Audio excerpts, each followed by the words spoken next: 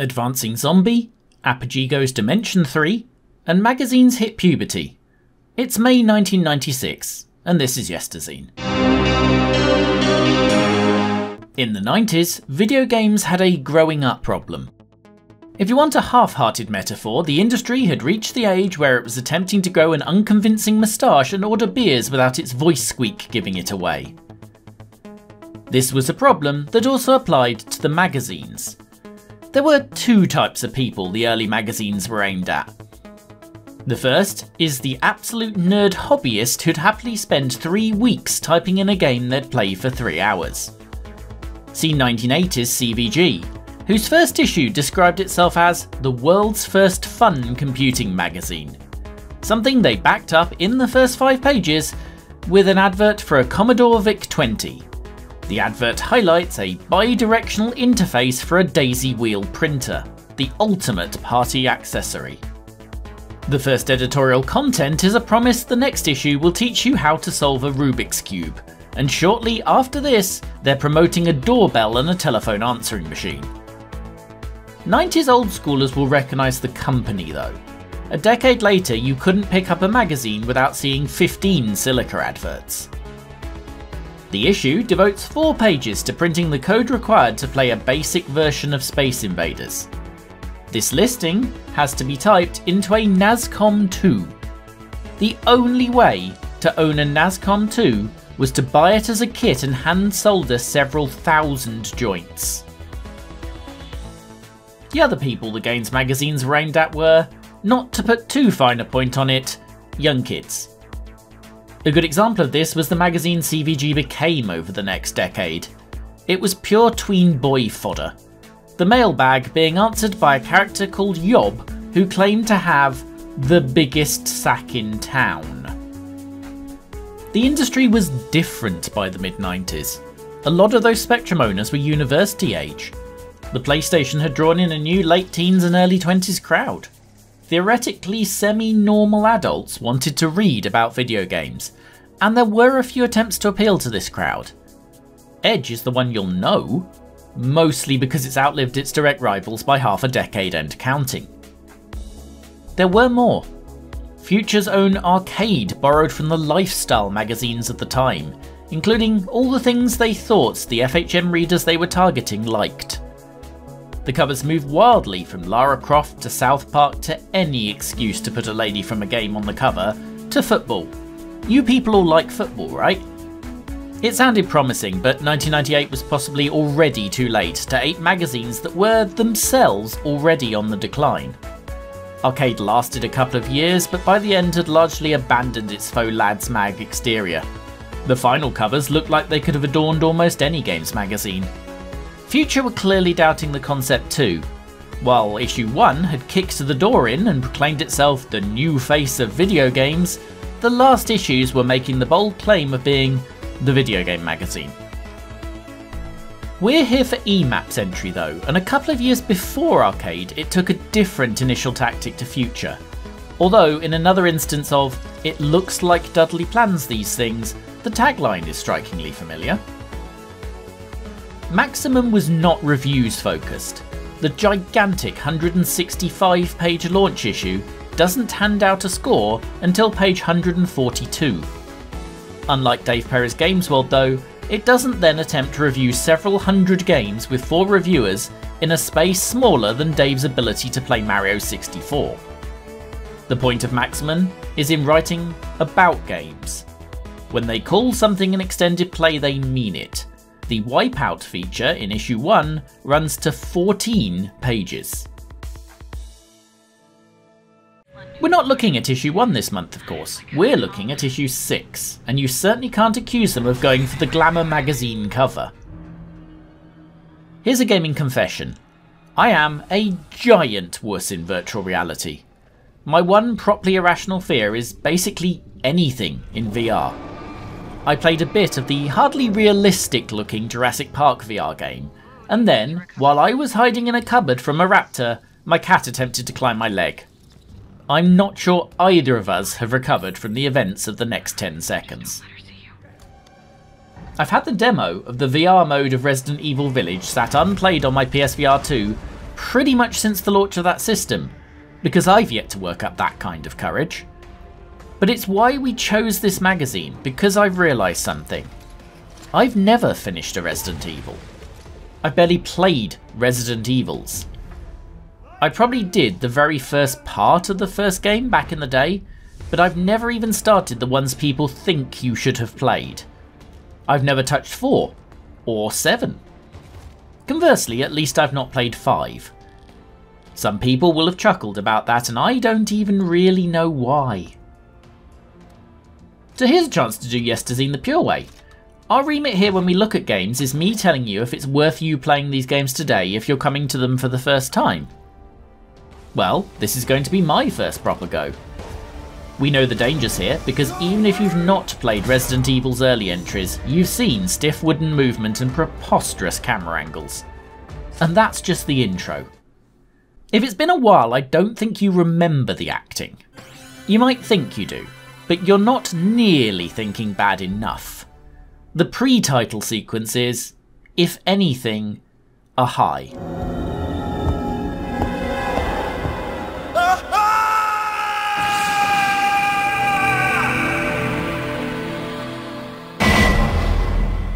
I'll tell you in advance. The story is, team went to investigate, team disappeared. We send in another team, scary things happen, helicopter buggers off, hide in a mansion. A classic. I mention that so you can devote your full attention to the sheer quality of the intro and production. We should be fair. Resident Evil being such the standout of the generation as it was, feels like it was very part of the new next generation world. But the PlayStation is in its first year in the UK. Even the first Tomb Raider is 8 months away. Resi's cinematic presentation is a trailblazer.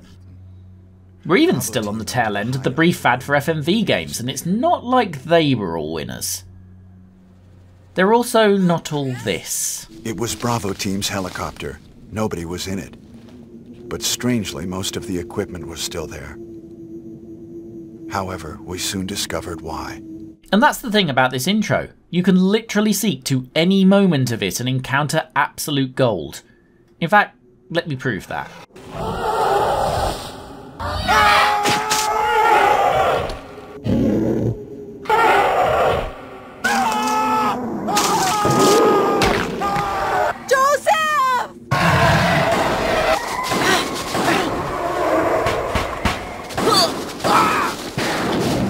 It does mean Resi is, no question, one of those times where the movie adaptation has better acting than the game.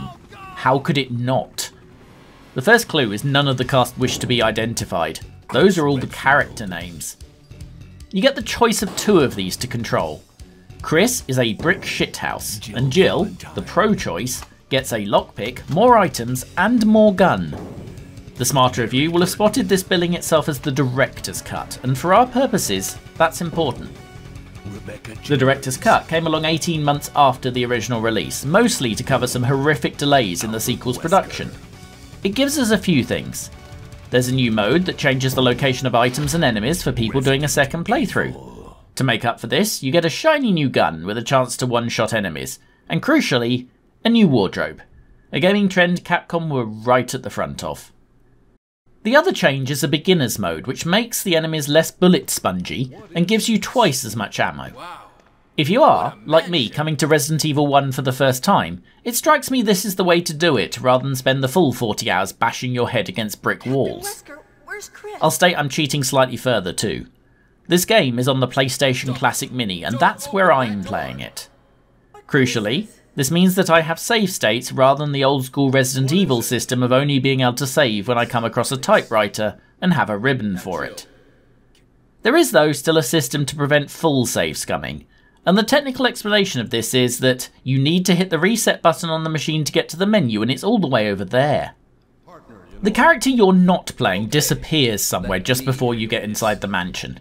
While we're discussing this, we overhear a gunshot and react to danger by immediately further splitting the party. Stay alert. I am absolutely sure leaving our commanding officer alone in the hallway is a good idea and will not come back to haunt us later. In the dining room, I get acquainted with the controls, and yeah, they're pretty bad. If you understand the phrase, this is pure tank controls. If you don't, imagine micro machines if they moved like they were driving through honey and turned slower than the old lady in front of you in the car park. What is this? We find some blood, which is apparently confusing to our protagonists. And the man whose name I've already forgotten suggests we split up even more and sends Jill off to look for clues on her own while he does a professional forensic examination of something that took him 20 seconds to work out was blood. If this is Alpha Team, I'm beginning to think that what took out Bravo Team need have been no more fiendish than a door where it is ambiguous if you are supposed to push or pull.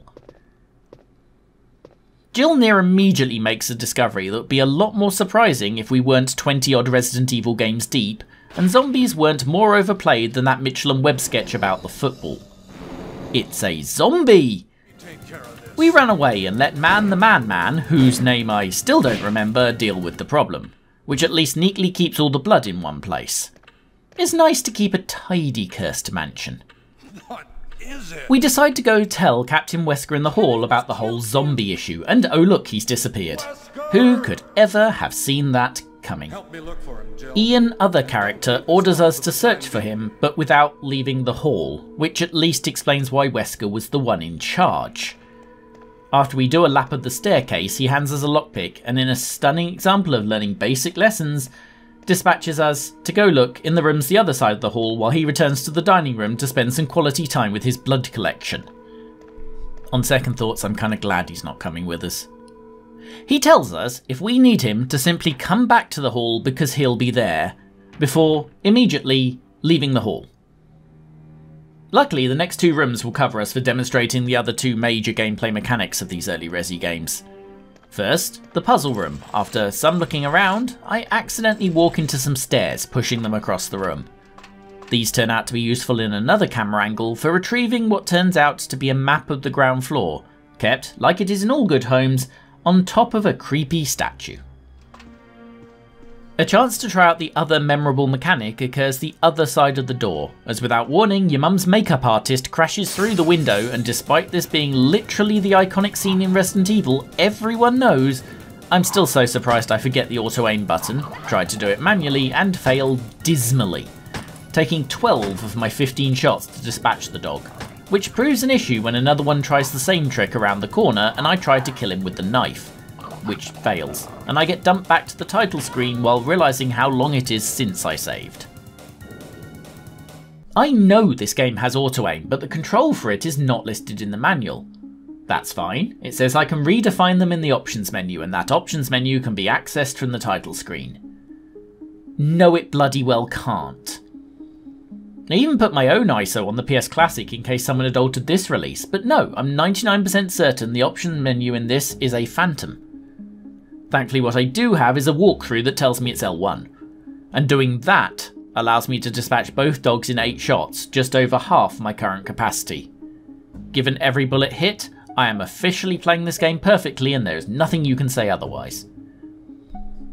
We'll enter spoiler territory if we go much further, but I'm liking this. It's like the missing link between the Path CGI games like The Seventh Guest, which at times feels like it's set in the same house, and the proper 3D we'd reached by the likes of Resi 4.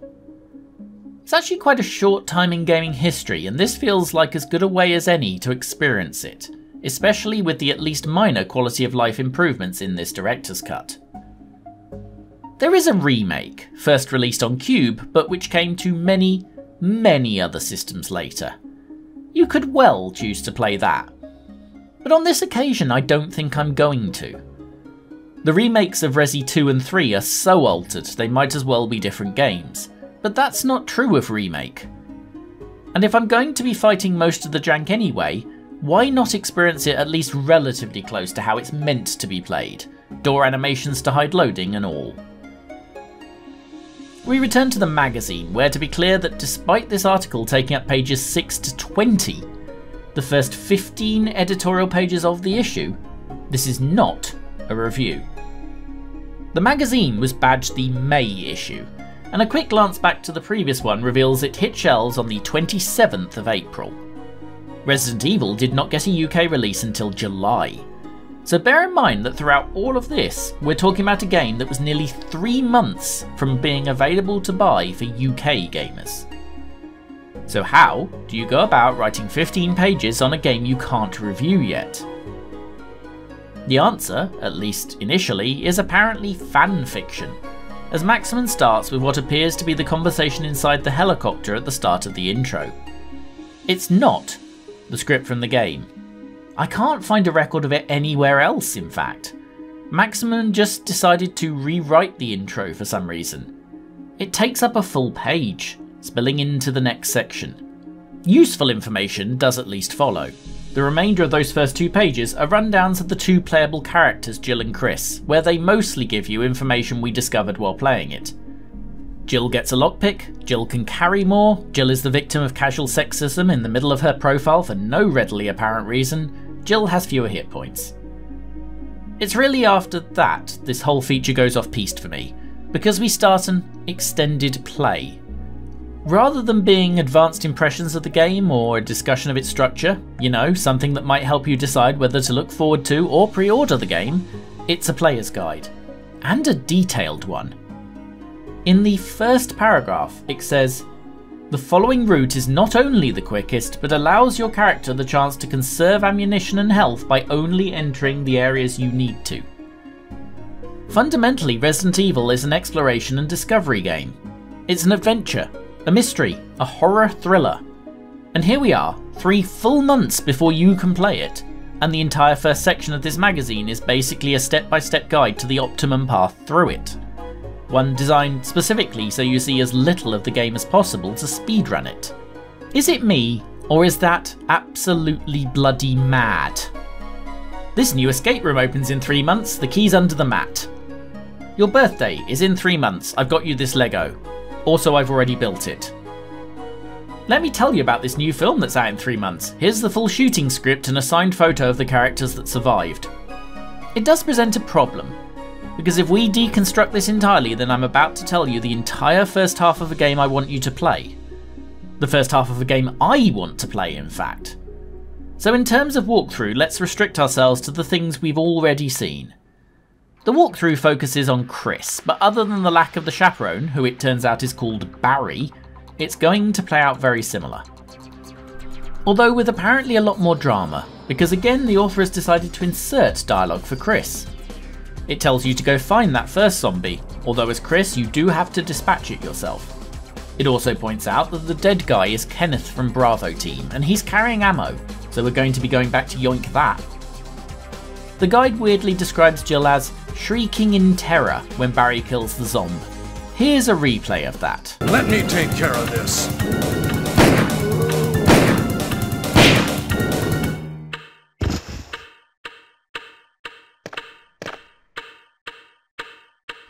I think this author might have issues with women. Chris gets his gun from the hall rather than starting with it, which seems a little pointless, but it also is the game's way of introducing you to how it wants you to save with the typewriters. The guide goes on to describe the map puzzle we did as Jill, but continues to insert the author's interpretation of Chris's thoughts into the text. It also tells you to move a box I didn't spot to enter another room.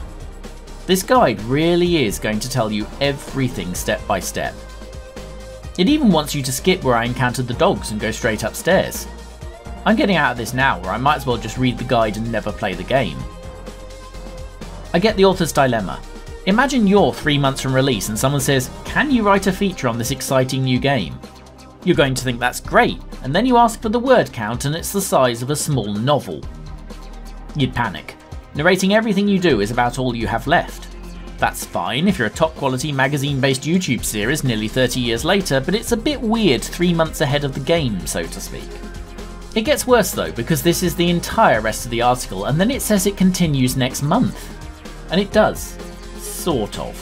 There's a 1-page article where they answer the most common queries they say they've received from people who bought the Japanese version. That's not what was promised though. The original article clearly implies a direct continuation, and I'm wondering if the most common letter they received was more along the lines of, "Just what the bloody hell do you think you're doing?" If there's a reason for this, it might be that it's here the whole Maximum experiment broke down. issue 7 was already the last for the magazine, where EMAP claimed in a hastily written note at the back that it was simply being rested over the quiet summer months and would return in autumn. Much like your dad popping out for cigarettes the same year, this was an obvious lie. Apogee. id. 3D realms, legends all, and in some combination basically responsible for the emergence of the first-person shooter genre. Enter the time machine with me, but no eating, you'll get crumbs all over the seat. Apogee comes first. American Scott Miller founded the company to sell his own games, starting with the roguelike Kingdom of Kroz, which also all but invented the concept of shareware. An extended demo would be given away by whatever means was available, and you were encouraged to copy it far and wide. These free episodes were usually much larger than what you consider a demo. By 1989, when the Kroz trilogy was complete, the free version was the entire first episode, with only the 2 slightly larger sequel episodes being chargeable. This mechanic would come to define Apogee for a very long time afterwards.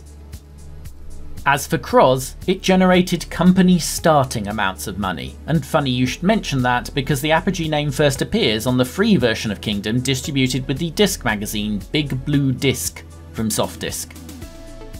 Softdisk was also notable for being the workplace of Tom Hall, Adrian Carmack, John Romero and John Carmack, who were working on a further disc magazine called Gamer's Edge. They used Carmack's smooth scrolling routines to demo a possible PC conversion of Super Mario Bros. 3. Unsurprisingly, Nintendo didn't go for the large-scale commercial opportunities of having 4 nerds on an obscure American disc mag take control of their biggest property, so Plan B was to adopt this work into an original game. Extending the Kroz-based business relationship, Apogee published the result, Commander Keen in Invasion of the Vorticons, in late 1990. It generated company starting amounts of money. And funny you should mention that, because in February the next year the 4 amigos founded their own company. This was a decision they apparently made about 0.6 seconds after opening their first royalty checks. The company was called id, as in the Freud model of the psyche, but it's understandable so many get this wrong and call them ID, because they spent the development of Keen referring to themselves as ideas from the deep. We need to go elsewhere for the next step, and weirdly, back 9 years. It's 1981 and Muse Software released one of the earliest stealth games, taking place during World War II as an Allied prisoner of war trying to escape the Nazis. The game was released on the Apple II as Castle Wolfenstein, and it did very well by the standards of the time, selling 50,000 copies or so. Good enough for a sequel at least. Beyond Castle Wolfenstein appeared 3 years later. One of those 50,000 copies had gone to John Romero. As part of a gentlemanly settlement with Softdisk relating to them developing Keen largely using Softdisk equipment out of hours, they'd agreed to do a series of little games for the disc magazines. They used these to experiment, and one of those experiments was this, April 1991's Hover Tank 3D. I could blind you with science on how this is working on PCs patently not up to the task, but that's more Timberwolf's thing. In short, so-called raycasting can handle simple 3D environments like this, because all it does is cast horizontal rays forward from the player to the first thing they will see, and calculates the maths for that, and only that. This means it's quick, but it also means you can't do shadows or reflections and is very much limited to environments that look 3D but actually aren't. Hover Tank, you will notice, is all on a single level, with the ceiling and floor that are basically the absence of any other object as far as the game is concerned. It also gets rapidly slower the further away an object is, so it's really only usable for environments that are conceptually inside. You might have spotted or know what's coming next, but there's one more step to get there. id realised they could implement basic textures on the walls without losing any speed, and the first time we saw that was Catacomb 3D. Apogee saw Catacomb and wanted in. Romero remembered Castle Wolfenstein and essentially suggested remaking it, but in 3D. With the 3D itself being new, they deliberately kept the game mechanics simple in order to not confuse people. You know where we're going. Wolfenstein 3D. Generally considered the first FPS anyone actually remembers. The list of things added to the game engine since Catacomb was revolutionary then, but is almost cute now. Among their number are doors and decorative non-wall objects, which basically means shit on the floor. This is also, apparently at Romero's insistence, where secrets hidden by movable walls enters the genre, and proceeds to plague it for the next 30 years. You know Wolfenstein, of course. It was a phenomenon. It had cost so little to develop that their one fancy development computer represented about a fifth of the budget, and a similar amount is covered by tracking down the remains of the long-dead Muse software to buy the rights to the name. The game was released as 1 episode for free and 2 to buy, with a further 3 arriving later that year as a separate purchase.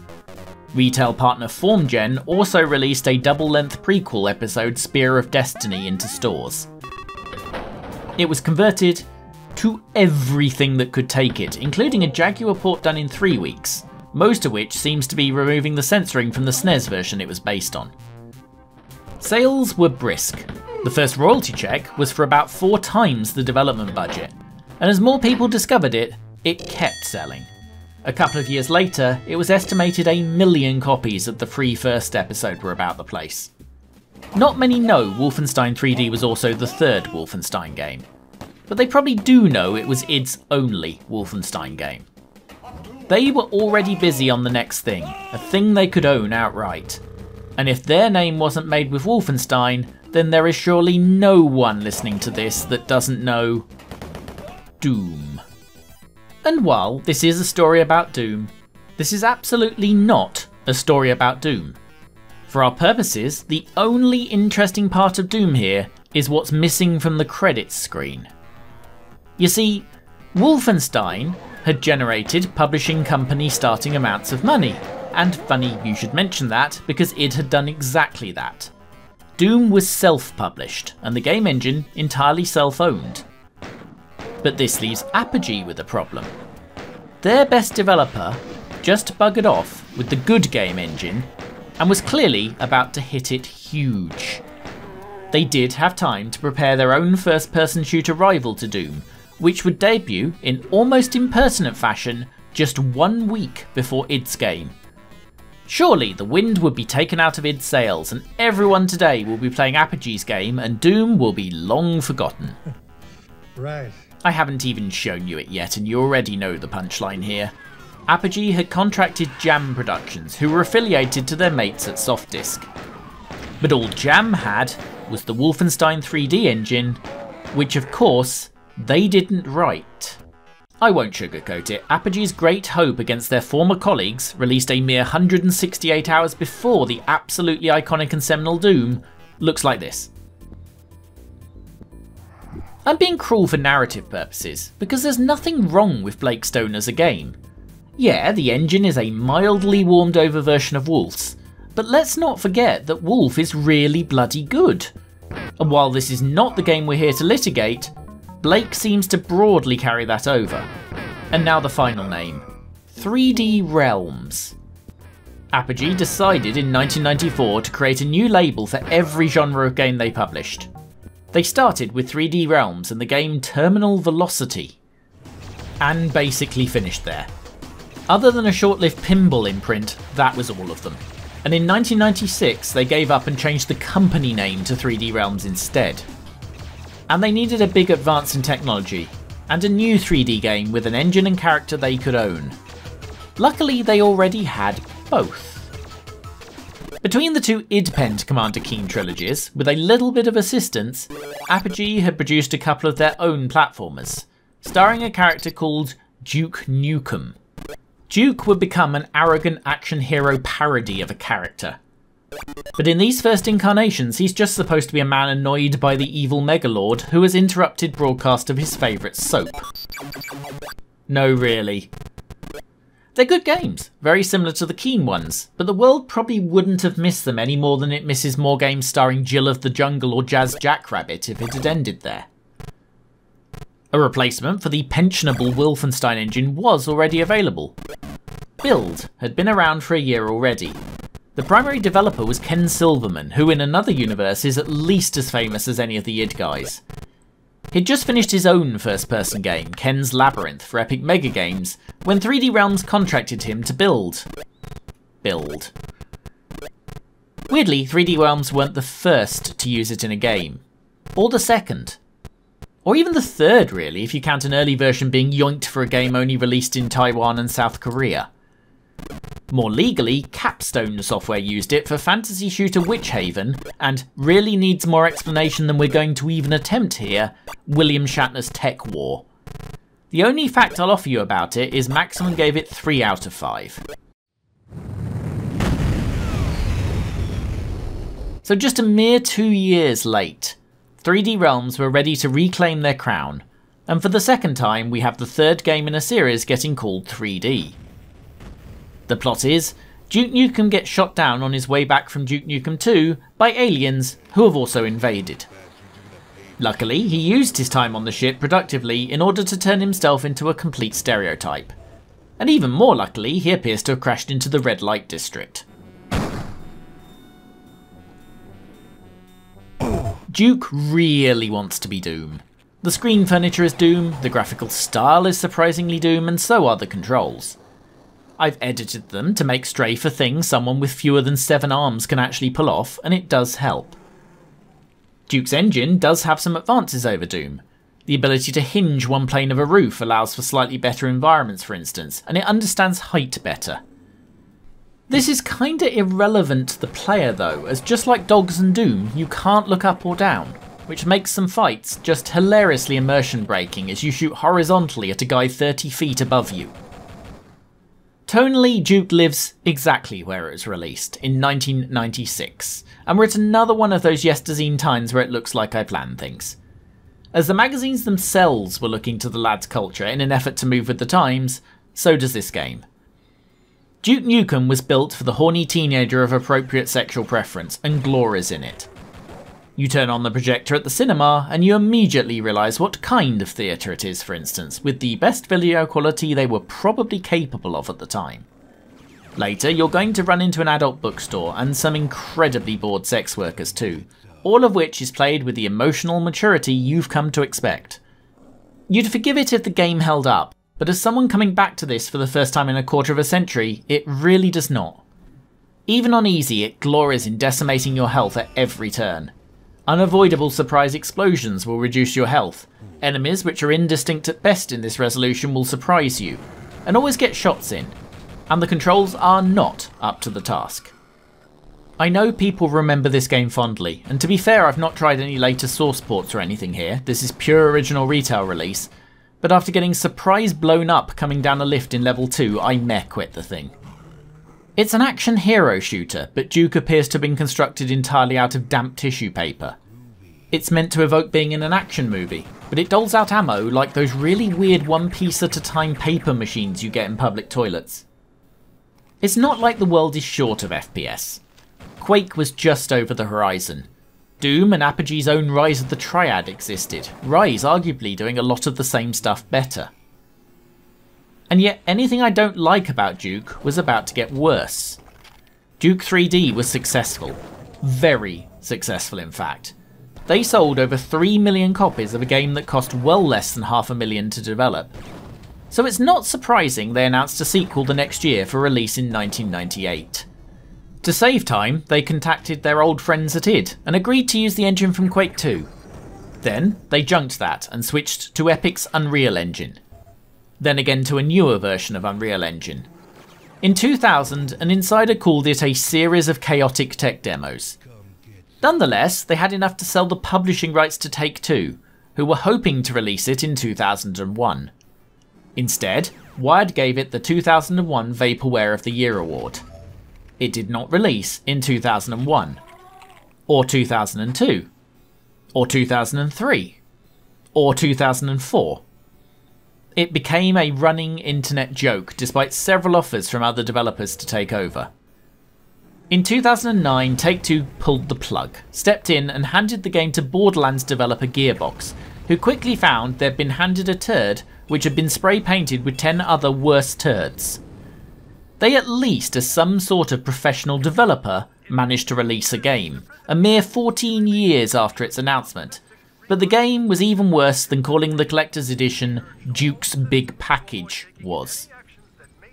If most of Duke Nukem was a bit cringeworthy in 1996, by 2011 it felt like a relic from another universe. And Metacritic ratings hovering around 50 were both deserved and pretty much the end for the character as a commercial force. Other than an appearance in a special edition of Gearbox's own seminal Bulletstorm, he's not really been seen since.